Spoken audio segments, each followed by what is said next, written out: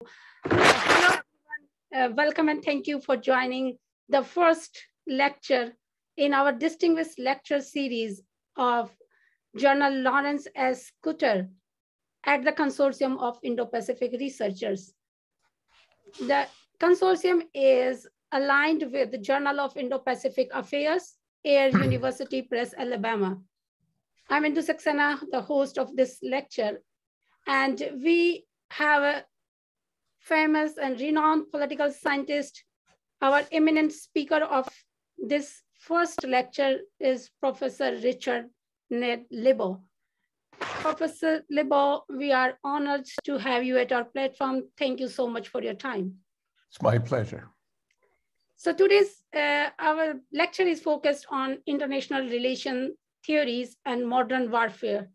As we all know, we are been witnessing this horrible events in Europe and the Ukraine war. It has been 1 month, and we don't see how this war will end.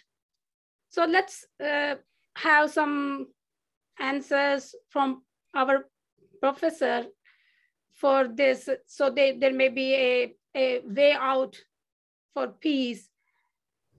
Before, thank you very much for your introduction. I don't think I can give you any answers. I can give you some thoughts and speculation. Alas, I have no crystal ball. I've been asked to talk to you, however, about what, if anything, theories of international relations have to say about this war.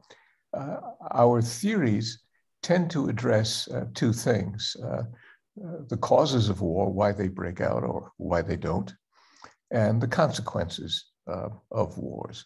So I will speak to those two topics.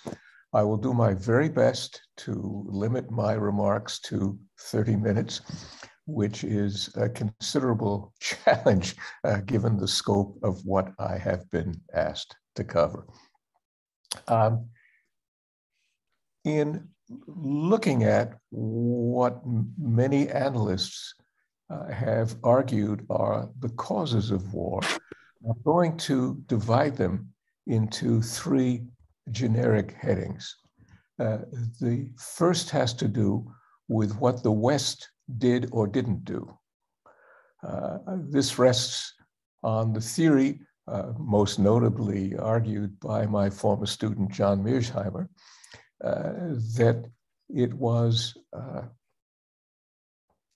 the West that loomed largest in Putin's calculations. And if we had behaved differently, war might have been averted.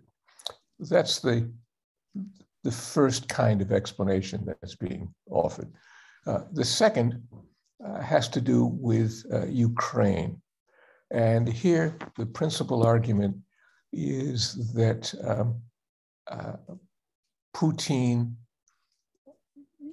is both attracted and feels compelled to invade Ukraine, attracted because he believes that Ukraine is part of Russia and Ukrainians would welcome reunification. And the compelled argument, which is very different, is that a democratic state on the borders of Russia that was once part of Russia, whose people speak a language that most Russians can understand, poses a threat to the authoritarian regime that Putin has put in place. The third generic set of explanations pertains to Putin himself. It rests on the argument that had someone else been leader of Russia, this never would have happened, that to understand the war, we need to look at Putin and what makes him tick. Each of these arguments can be rooted in different theories of international relations, although to be clear, the talking heads who advance these respective arguments are not doing this because For the most part, they tend to be journalists or foreign policy analysts, not international relations researchers. But we're international relations theorists, so we're going to look at it from this foundational perspective, if you like. So let's start with the West. And it's so interesting here because we have diametrically opposed arguments by those who focus on the West. The first argument is that the West failed to deter Putin.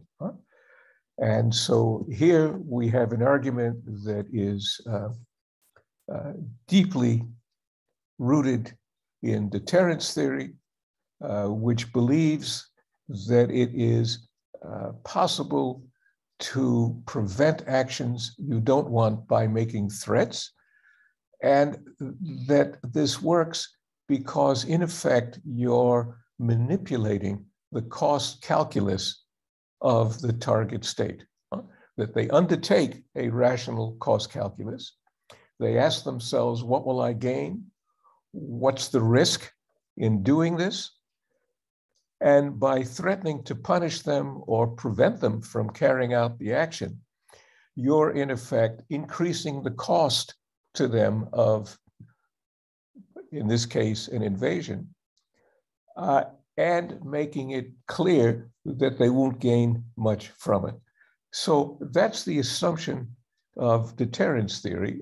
And those who anchor their arguments in deterrence theory point to the ways in which the West either didn't exercise deterrence well or failed to exercise deterrence, did very little in response to the Russian attack on Georgia, the Russian occupation of the Crimea, and of course, Russian actions in Syria, and also the penetration of so-called volunteers, but in fact, Russian soldiers into eastern regions of Ukraine, most notably Donetsk and Luhansk.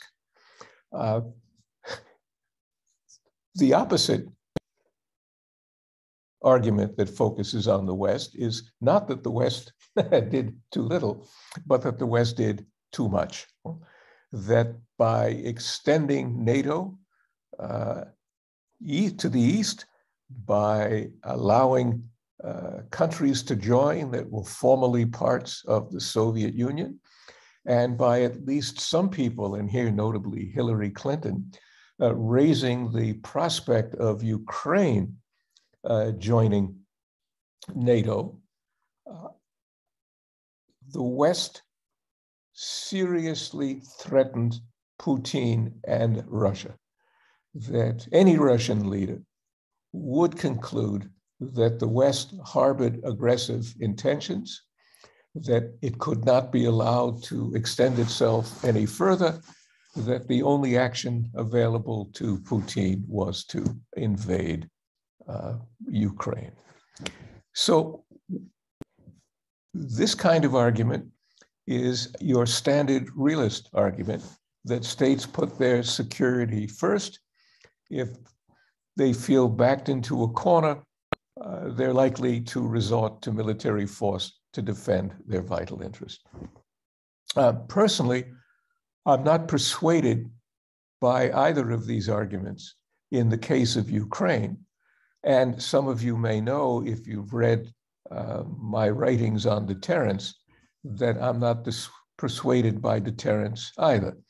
That we know, for example, during the Cold War, but in many cases historically involving other states, that deterrence is very much a hit or miss strategy, that it can affect the cost calculus of adversaries in a way the very opposite of what you intend. Primarily by making threats, you convince people to reframe what's at stake. To the extent to which they may have been focusing on what they considered national interest, now they focus on threats and not giving in to them for fear that if they do, new and greater demands will follow. We can document this in numerous cases. We also know, and this will become relevant when I talk about Putin, that deterrence, even when its conditions are met, frequently fails, and fails because leaders are so focused on the combination of domestic and or foreign threats they face that they convince themselves, in spite of all evidence to the contrary, that they will succeed. In effect, they are blind to the deterrent efforts of an adversary and look for ways of explaining them away. So in the case of Ukraine, you can make an argument that the West did not practice deterrence, and that Putin thought that there was very little likelihood of the West intervening, that at most they would slap his wrist and Russia's wrist by imposing minimal sanctions which were easily circumvented. I think in this case, there is some truth to the argument, and add to it the extent to which Germany in particular became dependent on Russian energy supplies. So while I'm not a supporter of deterrence, I do think that the failure to practice deterrence, either in the long term or in the immediate run-up to the invasion of Ukraine, convinced Putin that the cost would be low. But here's where I differ from deterrence theorists. I don't believe that it was a decisive factor, merely a contributing factor in Putin's decision. I believe he was committed to attack Ukraine for other reasons. He didn't see it, as deterrence theorists would argue, a mere target of opportunity. I think he was driven to do it and probably would have done it either way. Now, this second part of the argument, that the West threatened Putin, here I count myself among those who, from the time the Soviet Union collapsed, argued that the West should not extend NATO to the East. And indeed, we know that at least two American presidents made the promise that they would not, which was violated. However, NATO has not stationed American, German, or British forces until after the invasion in these Eastern countries. It has helped them with defensive measures. They've done nothing in terms of their military size or weaponry that would give them any capability of carrying out an attack on Russia. So the argument that Putin felt threatened in a military sense just doesn't wash. Now, he may have felt threatened in a political sense, but that's very different. And I'll come to this when we discuss internal politics of Russia and Putin in particular. So where this leaves us is that the deterrence argument at best can be considered an enabling factor, but not a causal one. And that realist arguments about the balance of power also tell us very little that's relevant here, because there was no, as we'll see, real estimate of the balance of power made by the Soviet side.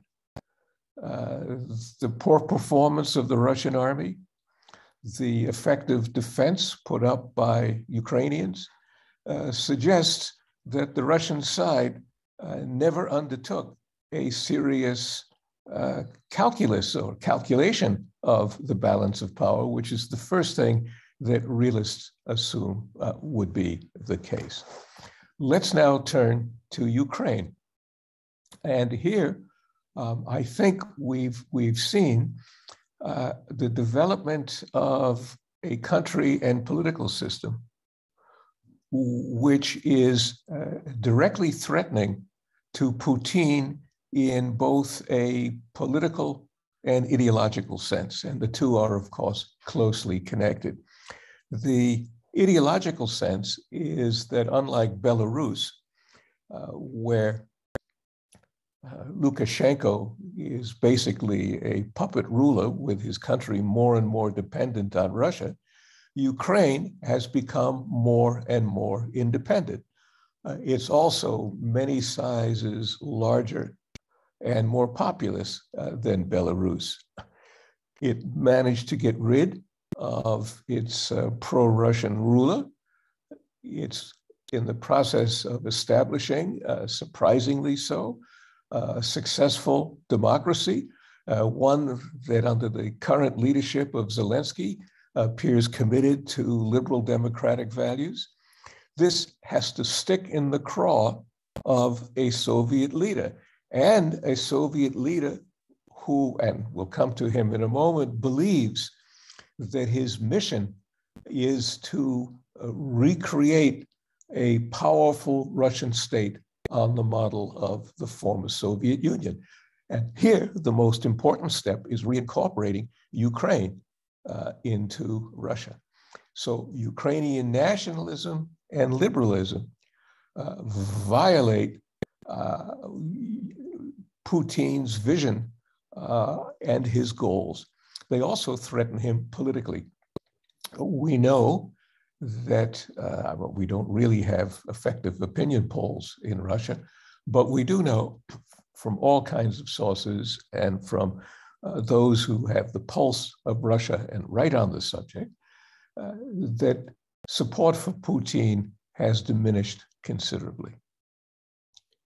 One of the reasons that also enabled Putin's occupation of Crimea was his belief that it would play well with Russians, that it would increase rather than diminish his support.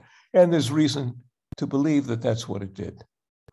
And of course, it was an operation that did cost many lives, but most of them not of the Russian soldiers who were attacking, but of civilians. With respect to Ukraine, here I really believe that he convinced himself that it would be another walkover. And before coming to the reasons for this, I want to give the evidence, which journalists have already written extensively about. We know that Russian soldiers were told they were only on training missions, that these forces were inadequately prepared, inadequately trained, didn't exploit what tactical opportunities developed in the early days of the invasion, didn't have an effective strategy, in effect behaved as if it was not a serious occupation or serious conflict. The model was Crimea and perhaps the occupation of Czechoslovakia before that to suppress the Prague Spring, which was a relatively bloodless operation carried out by Brezhnev when in the days of the Soviet Union. So how could such a thing come to pass? And here I think we have to look at Vladimir Putin. All the people who have written about him stress the extent to which he is a nationalist who believes Russia has a holy mission, that he sees himself as the direct descendants of Stalin, Lenin, and the Tsars, all of whom sought to expand or recreate the power of the state that they now headed. All of them were willing to use force in the most brutal ways to do this, and all of them paid little heed to the cost because in their minds, the end justified the means. This is Putin in a nutshell. Now, we know, and here I refer to my own work between peace and war, my work with Janet Stein and Bob Jervis, alas, the late Bob Jervis, in psychology and deterrence, and my book with Janet Stein on We All Lost the Cold War, and her work on the Middle East, that leaders who feel deeply committed to carry out risky actions convince themselves that they will succeed. And in doing so, they become relatively immune to information that threatens their goals.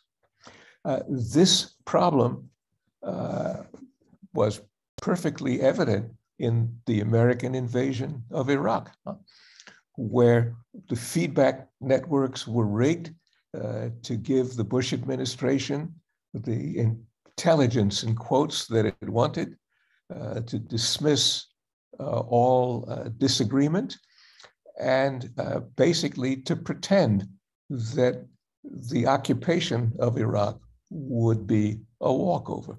Putin has carried this to yet another level.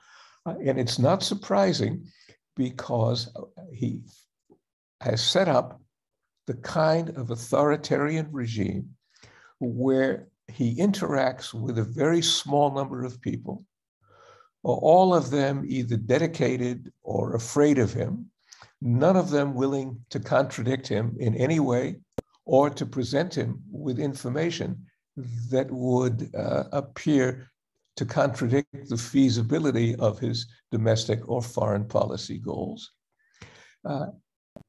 He has created a fictional world for himself, and I think really believed, and nobody told him to the contrary, that Ukrainians, instead of firing at Russian invaders, would place flowers in the gun barrels of their rifles and tanks, that this would be a costless operation, and that it would be a first step, or yet another, a big step, toward the attainment of his goal of a strengthened Russia.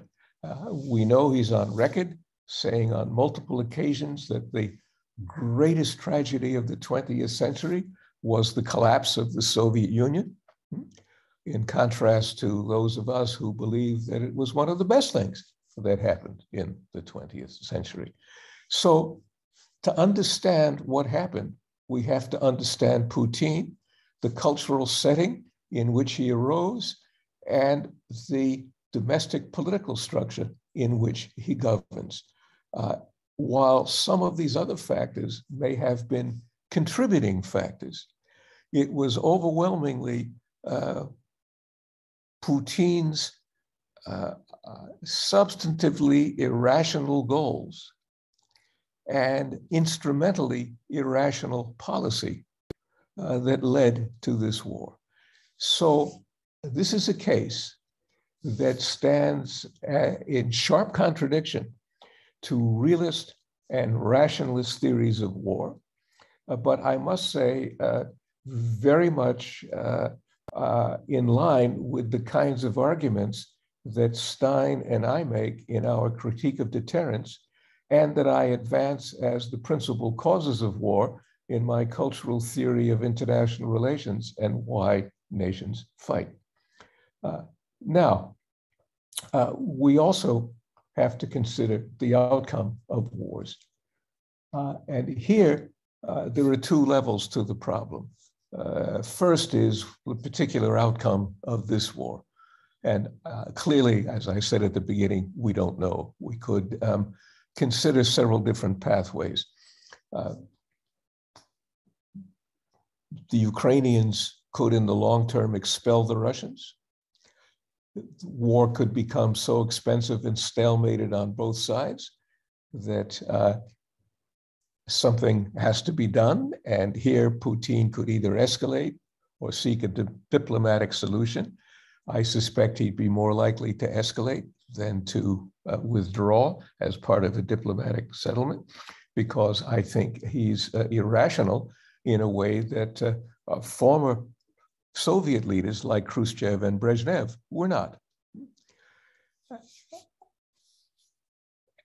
And I won't go into what might happen if he escalates, because it's, again, speculation about a situation that hasn't happened. But I will conclude by looking at what I think is premature and unwarranted gloating by realists, many of whom are saying, see, we told you so. It's a nasty, anarchic world, and this war just proves it. And how deluded liberals and constructivists are by believing in institutions and norms. None of this matters. What counts is raw muscle.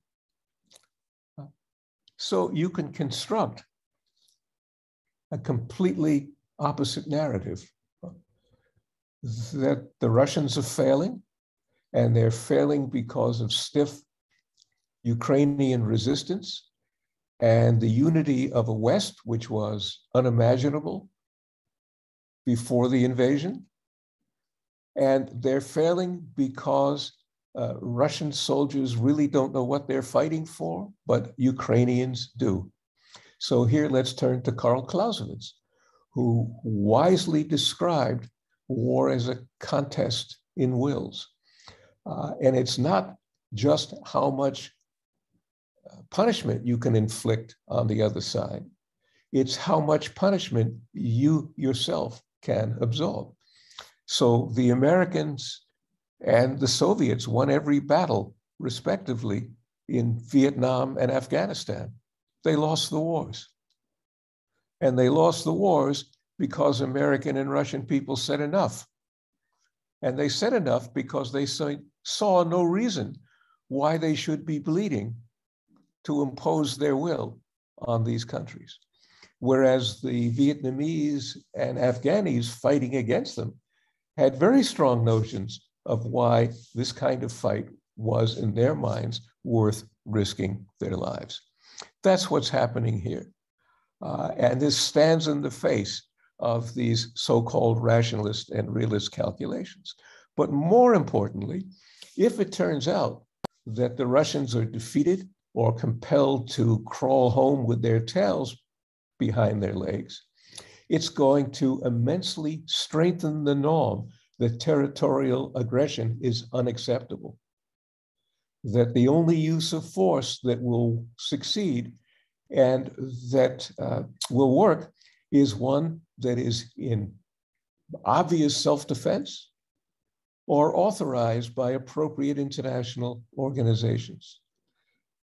If so, then I think it will be liberals and constructivists who will point to Ukraine as more evidence of the significant kinds of changes in international relations, theory, and practice that realists deny. I'll stop here for questions. Exactly a half hour. Thank you, Professor Lebow. They're providing us with a different argument. And when I was just thinking that it's a realist argument that is burgeoning on over the liberal and the constructive. But when you said about that Putin's irrational behavior, even the strategy of Russian soldiers, that for what reason they are fighting. But Ukrainian has a definitive goal in their minds.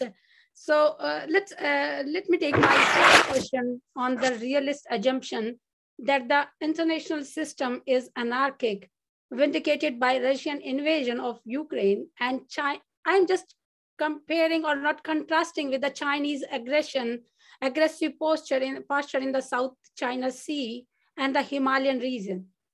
Alternatively, do you think that the war in Ukraine and Chinese belligerence is better explained by cognitive factors like Putin's or Xi's personality, or a process of groupthink in each case? Well, I really don't have time to go into these other cases at great length. It's clear that under Xi Jinping, that China has been behaving more aggressively than before. It's also true that this kind of policy plays very well in China, where educated opinion is intensely nationalist.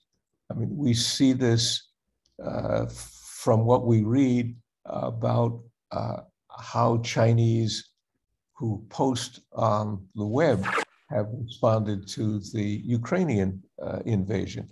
On the other hand, ask yourself what lesson Xi Jinping and other Chinese leaders will draw if and when the Russian invasion fails. It may make them more cautious rather than embolden them. This will have to wait and see. Yes, exactly. Thank you. And the next question is like accordance with that. What are the possible ways to terminate the war? Well, the clearest and best way to terminate a war is through diplomacy. And this could take the form of direct negotiations between Ukraine and Russia, which Zelensky has called for, but the Russians have really prevented from happening because they've voiced unreasonable demands that he has to accept as the precondition for negotiations. It's always possible that Russian position will change as they suffer more losses. Alternatively, you could also have a peace agreement brokered by third parties.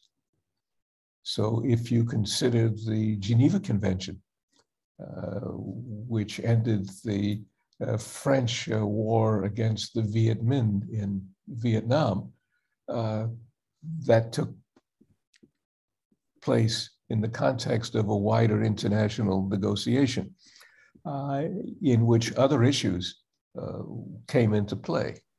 So it may well be, and I don't know the answer here, that just a Russian-Ukrainian negotiation focusing only on Ukraine and Russia is the successful way to go, or alternatively, a much broader framework that addresses security issues in the entire region, not just regarding Ukraine, will be more palatable to the Russians. We don't know the answer.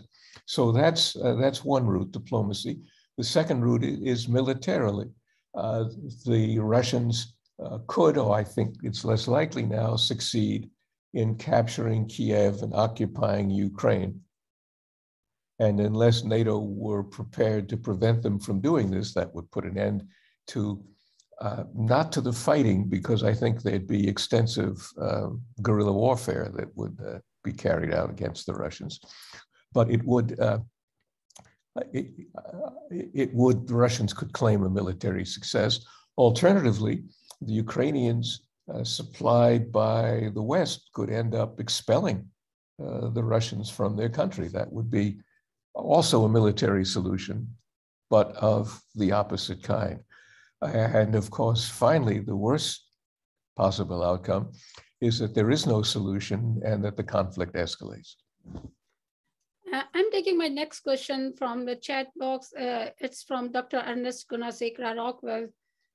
What role did decades of Western appeasement of Russia, that is, lack of response to the 2008 invasion of Georgia, 2014 and annexation of Crimea, and the insertion of the little green men into southern and eastern Ukraine, play in emboldening Putin to launch the current invasion. What, Well, if anything, can now be done to remedy this perception of weakness on the part of EU and NATO leaders? I'm sorry. Well, that's a question that's set up in the wrong way. It's like asking, are you still beating your wife? The assumption of the person who asked the question is that the West was appeasing Russia beforehand. And I don't think that's the case. It wasn't taking any kind of firm action against Russia because it was divided. It also, Western leaders deluded themselves that Putin's aims were limited.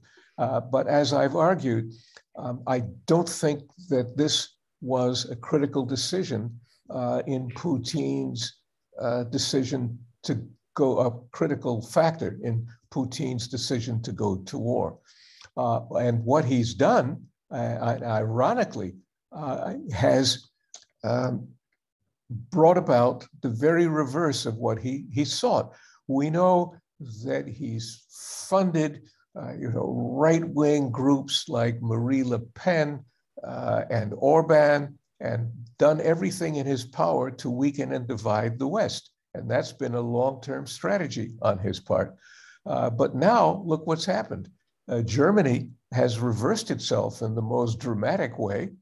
The West is unified in a manner it hasn't been before. The Western countries will spend more on their defense. NATO troops are moving into Eastern European countries where they had not been before. Putin is creating the kind of threat that is, in fact, real. So we really have to ask ourselves not only how the West miscalculated, but how Putin miscalculated, even more seriously than the West. Thanks, Professor. My next question is also from our consortium members, is Vineet. He's asking about the alliance. Could alliance be a solution towards ensuring deterrence when it comes to Moscow's belligerence toward NATO members? Well, once again, the assumption here is that deterrence works and is an effective strategy. And I don't buy that. Now, I think that it certainly makes sense to try to practice deterrence, but it has to be embedded, as I've argued elsewhere, in a strategy that also makes use of reassurance and diplomacy to address the wider causes of conflict. So deterrence by itself doesn't do you very much. Thanks, Professor. I would like to have your insight on the Sima's argument that in The Economist and The New Yorker, that he said NATO and the US are to blame for the war. Yeah, well, let me say this. As I said, John is my former student. John is a friend. He is a very nice man, lovely person. However, anything he's ever said about international relations is wrong. And this is only the latest example. You may remember, some of you, that when the Cold War ended, he predicted that NATO would collapse within 2 or 3 years, that Germany and France and other Western countries would be at each other's throats, that the only way Germany and Japan could look after their security was by acquiring nuclear arsenals, which he urged them to do. He further argued with Steve Walt the absurd claim that the Iraq War was brought about by the American Jewish lobby. This is just more nonsense. And it's gotten play for reasons that have nothing whatsoever to do with the logic or empirical evidence behind his argument. And fundamentally, the argument rests on the belief that Putin is purely opportunity driven and that by the West either failing to practice deterrence, it gave him the opportunity to do so. And here he argues out of both sides of his mouth, because he also argues that by extending NATO to the West, that it created the need for Putin to do it. And I've already argued against both of those claims. Okay, thanks. Yeah, go ahead, Tekin, if you want to ask a question. All right, Ned, thank you very much for this wonderful presentation. There is some talk about Russia possibly using some tactical nukes or, regular nuclear weapons. Now, we know that you are an expert on perceptions, misperceptions, and nuclear strategies. I was wondering how you see the topic of Russia, or, well, pretty much Putin, pushing on the button for the full-scale nuclear attack or some sort of tactical nuclear attack. What is your take on that? So I think today in The Guardian that Ivo Daalde had a very thoughtful piece looking at the possible steps of Russian escalation. And these included or started with the use of either chemical or biological weapons in Ukraine. Another possibility was the use of tactical nuclear weapons in Ukraine. A third was some kind of limited attack against NATO, meaning presumably the air bases in Poland and Romania that are used to supply weapons to Ukrainian forces.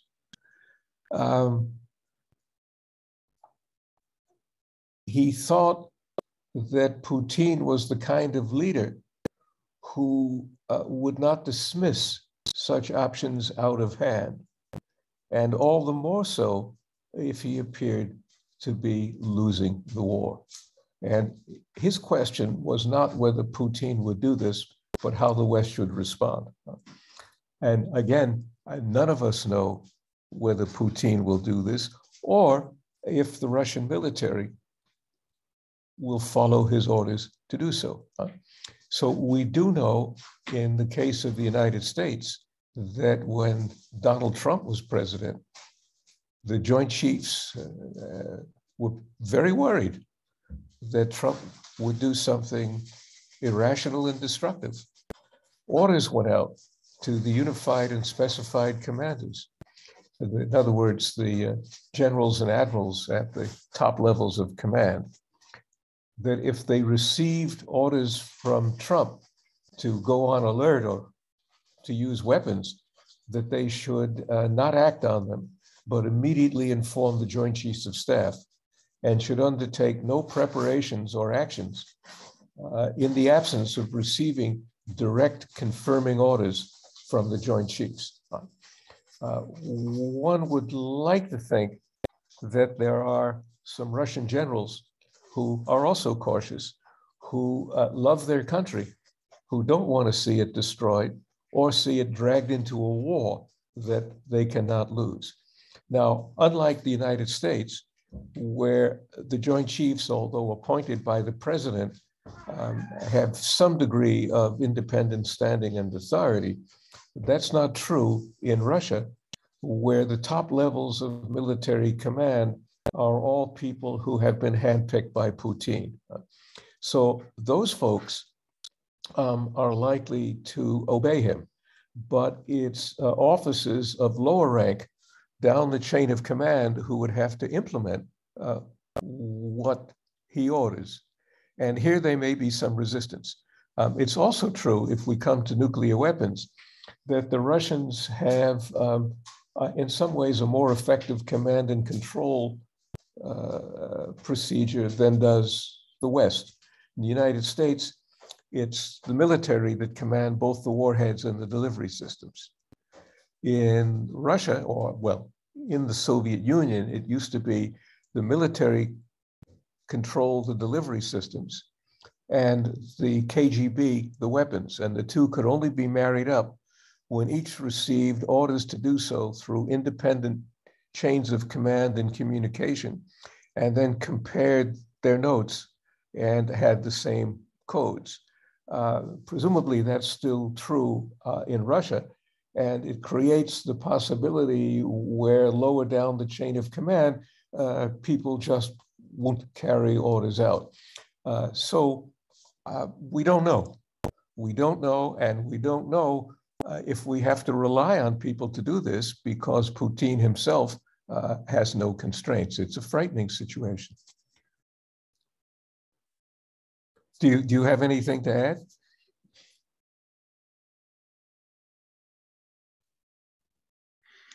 Well, yes, it makes a lot of sense, actually, that the Russian military might just disobey the orders, as you might, read also. Some of the guys are missing. The top guys are not making any not giving any pictures to the media, etc. So it seems that probably already there are some, resistance within the Russian state against Putin. I would say this is a good sign, actually. Yes, I agree with you. I agree with you. And you also, in this connection, should remember that if we look at coups, military coups around the world, most often carried out by colonels. Yeah. Because the colonels know the people at the top, but at the same time, they're in command of the troops, and they know the people down the chain of command. And it may be that that's the group in Russia who we ultimately have to hope will come to their senses and act. And of course, all of this could presumably readily be dealt with if Putin were removed. The West would welcome the fiction that this was Putin's war. Yes. And agree to negotiate with a new Russian leadership of any kind on the basis of a full withdrawal from Ukraine. Right. Thanks, Professor. I would like to take your brief insight on the two questions that are in the chat box. How will Sino-US relations change depending on China's response or reactions to Russia's decision-making with regards to Ukraine? Okay, let me answer that. In the first place, I don't think the US has handled this well. Biden is a natural hawk, and he's surrounded by a national security advisor and secretary of state who think the same way, who are busy making public threats that China will pay a huge price if it supports Russia. That has the effect of driving it into Russia's arms. What they should be doing is keeping their mouths shut publicly and communicating quietly to China and making a different kind of argument, to wit, that China wants to exercise a powerful role in the world. This is its opportunity. It's the third party in this conflict. It should use its good offices to make clear to Putin that it won't support it and that the Russians will pay a big price for doing it. That kind of positive incentive rather than negative threats is far more likely to convince the Chinese to do what Washington wants. Thanks, Professor. And the last question I would like to take here about the humanitarian corridor and the Russian aggression on the humanitarian corridors. And is there any window of addressing Russia's security concerns vis-a-vis the West NATO by proposing that Russia itself could become a member with Article 5 protections? This is a question from the chat.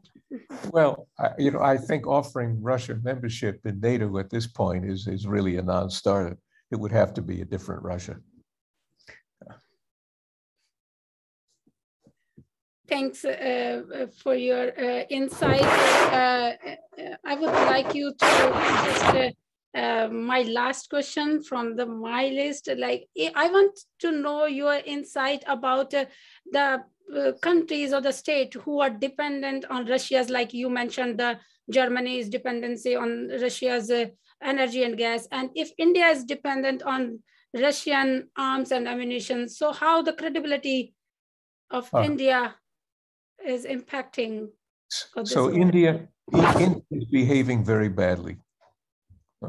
And I must say, I find India's current leader as bad as Orban and these other right-wing nationalist dictators acting in ways which are contrary to the country's real interest. And the tacit Indian support for Russia in the long run is not going to play very well.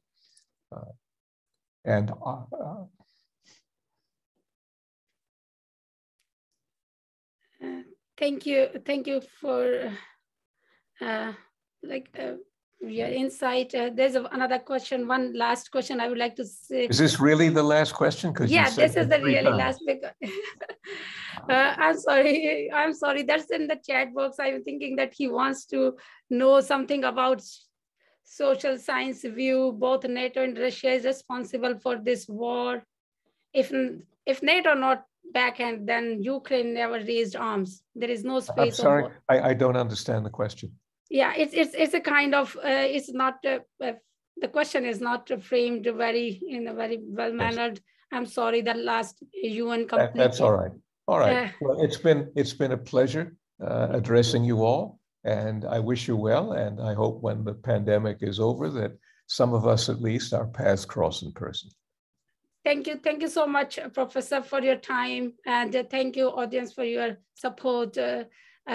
I'm happy to see you again at our event. Thank you, Professor, once again.